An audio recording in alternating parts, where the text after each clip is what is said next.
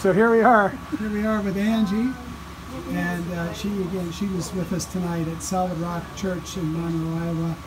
And Angie, what happened? Okay, well, I had a choice to go to 3 different places tonight. A friend of ours, which is a pastor, was going to have a tent revival, which sounded like lots of fun. And then our cousin was going to have, her kids were going to have a dance recital. And then Pastor John invited us here, and that it was going to be about healing. So I told my husband, like, we're going to the healing one because I've been having a lot of pain in my foot. So we get here, and this is not my normal church that I go to, so you know how the devil kind of starts on you when you're wanting something? Yeah. And so I was sitting there and I kept thinking, no, I'm not going to go up, I'm not going to go up.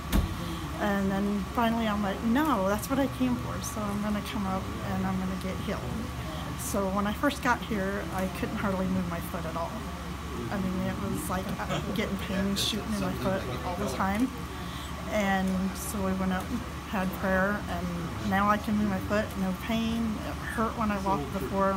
It's not hurting now, so I picked the right choice on 3 places where to Yeah, you made the right choice. So now, have you had that foot diagnosed by a doctor? Yes. And they said, what did they say was wrong? They said I had tendonitis, plantar fasciitis, and heel spurs.